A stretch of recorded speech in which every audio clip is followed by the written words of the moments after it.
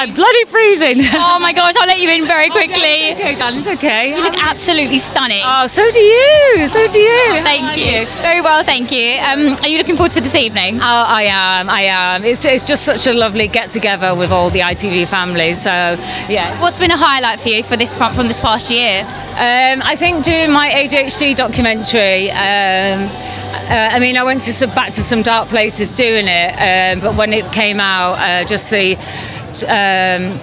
just how it was received and like all the lovely messages and just all the people saying how it's helped them, it's just been amazing. So and just how I had a breakdown last year and how ITV have looked after me, it's just been amazing. So that's amazing. What would you say to someone, I guess, like going through that now, how you sort of, came out of that breakdown? Yeah, do you have any words for them? I think just you're not alone and it will get better. And I have on the documentary, I said how I've tried to take my own life before.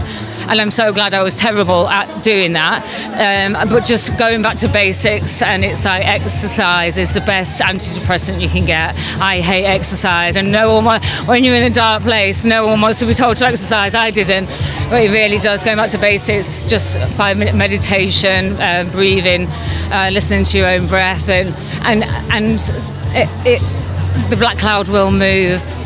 You've inspired so many people, so thank you for that. Thank you. Oh, thank you. Enjoy your evening. I'll let you get into the cold. Thank you so much. Thank you. Bye. Thank you. Thank you.